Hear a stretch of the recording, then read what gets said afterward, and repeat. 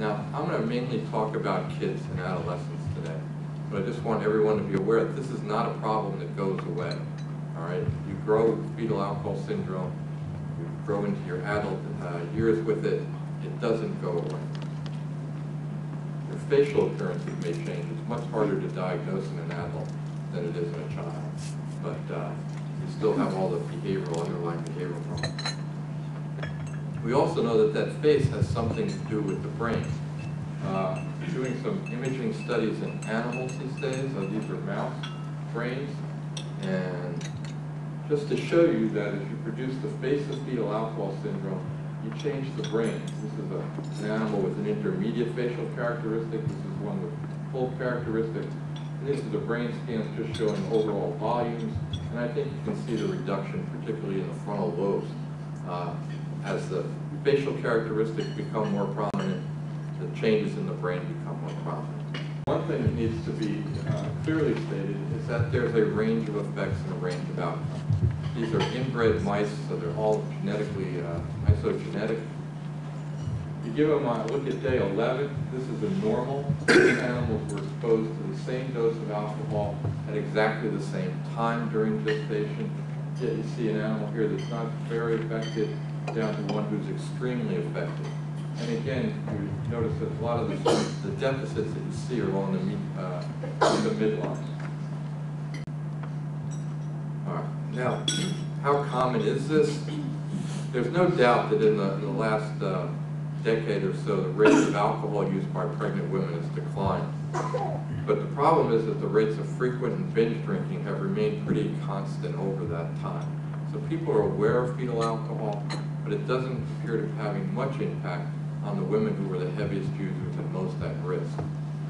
So it's estimated by the CDC that more than 130,000 women are drinking at risky levels. 1 in 30 women who know they're pregnant reports risky drinking.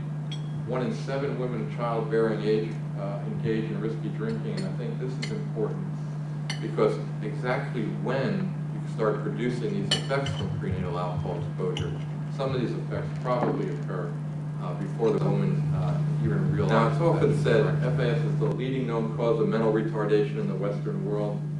The majority of these kids, however, are not retarded. Their average IQ of kids with FAS is in the low 70s. So they don't qualify for services based upon an IQ of 70.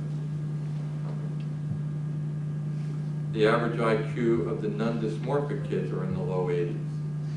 And here you see the problem with testing too many Mormons. All right? Their IQs should be around 100, higher.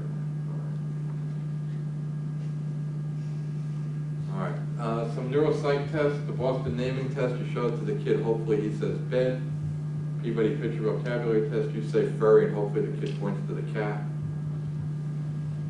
Kids with fetal alcohol syndrome do not do as well as controls on that. The interesting thing to me, though, is the non-dysmorphic kids and the kids with FAS are identical. They don't differ. Corpus callosum, this was the structure that got us started on all this in the first place. Nice, normal, mid-saddle scan of a 14-year-old boy. This was the first child we ever scanned with fetal alcohol syndrome. You notice the corpus callosum is thin, particularly back here, in the back part. Notice that that child here doesn't have much of the 9-year-old girl who we scanned. She has agenesis of the corpus callosum and coprocephaly.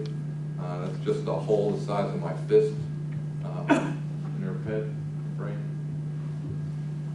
Now these were the first kids that we scanned, and so we scanned the most dysmorphic kids we had to start with to see if we were going to see anything or not. You see agenesis of the corpus callosum. Jim Hansen's group, they scanned 9 dysmorphic kids. They found 3 cases of complete agenesis, 3 other cases of partial agenesis in those 9 kids. Again, these were very dysmorphic children, though. It's still very rare.